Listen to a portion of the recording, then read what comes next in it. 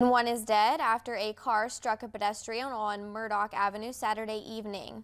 According to the Parkersburg Police Department, a 2010 BMW was traveling north in the 3300 block of Murdoch Avenue, and at the same time, a pedestrian tried to cross the street just south of the intersection at Murdoch and West Virginia Avenue.